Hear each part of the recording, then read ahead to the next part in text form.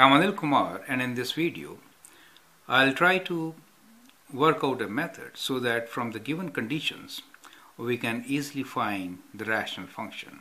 The question here is, state equation of a rational function that meets the following conditions. We are given three conditions here. First one is x-intercept at 1, y-intercept at 6, and horizontal asymptote along y equals to 2/3. Since we have a horizontal asymptote whose value is not 0 but some number 2/3 in this case, we can write a rational function whose numerator and denominator have same degrees. Simplest of those will be the function written as ax plus b over cx plus d.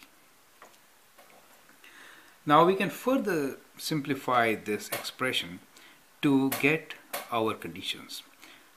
X-intercept at 1. Now what does it mean? It means that the numerator should be 0 for x equals to 1. So that means in the numerator we have a factor which should be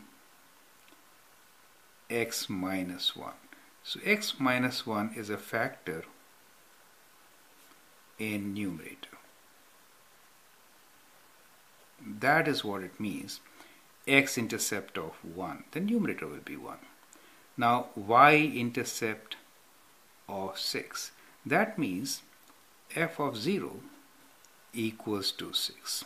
So if I substitute 0 here, that means b over d equals to 0.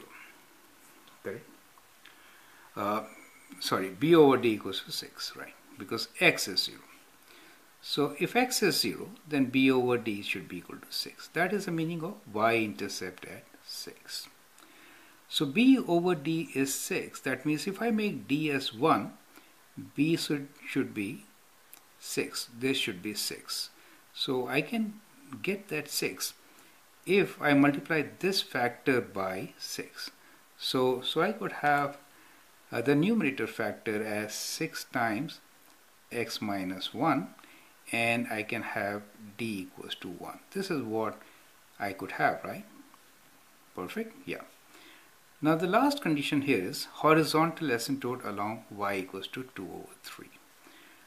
Y equals to 2/3, that really means that a over c is 2/3.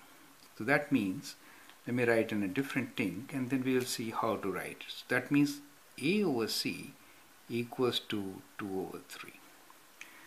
Now if we incorporate the first two, we have 6 times x minus 1. That means a is in fact 6.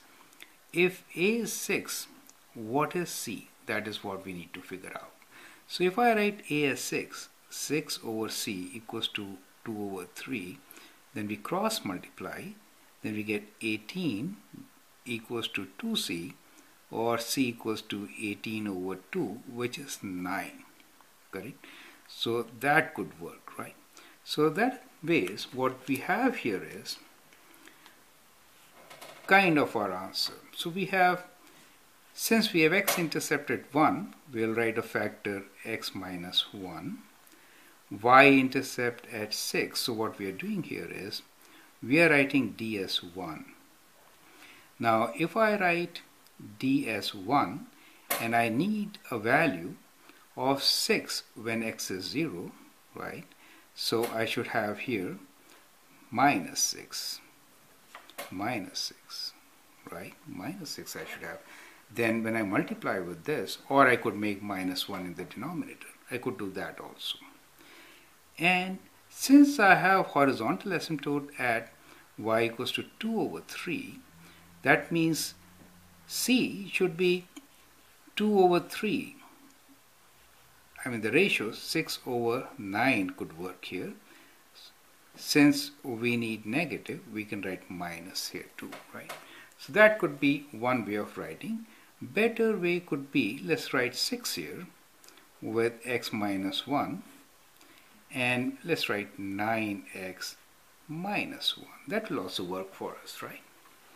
So that ways I think it works better, since if I put x equals to 0, then I have in the numerator minus 6, in the denominator I have minus 1, so that will give me y-intercept of plus 6. Ratio of 6 over 9 is 2 over 3, right? So 2 over 3 is same as 6 over 9. So that also works. And x-intercept of 1 also works, right? So do you see that? So that is how we can kind of develop our equation, right?